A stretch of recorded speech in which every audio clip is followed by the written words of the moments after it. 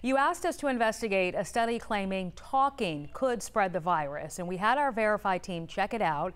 Jason Puckett found out this is just another reason to keep wearing that mask.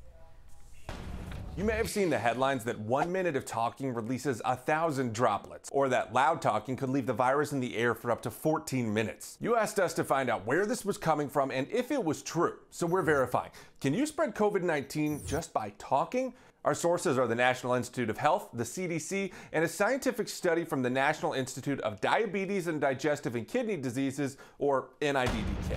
This study by the NIDDK measured the number of droplets that come out of our mouths when we speak and how long they linger in the air.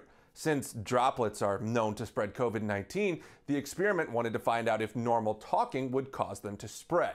They found, quote, a substantial probability that normal speaking causes airborne virus transmission in confined environments.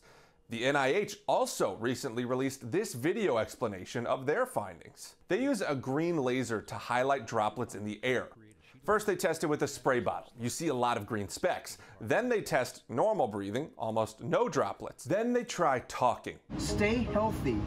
All those specks showed droplets in the air from talking. The NIH experiment and NIDDK study both back this idea, and when we asked the CDC, they also confirmed that speaking can spread contagious droplets. Okay, but what about how long it can stay in the air? Is it really 14 minutes? Well, the study did measure about 14 minutes, but that was in a controlled lab with no airflow. That number would drop in real-world settings. Bottom line, we can verify that COVID-19 can be spread just by talking.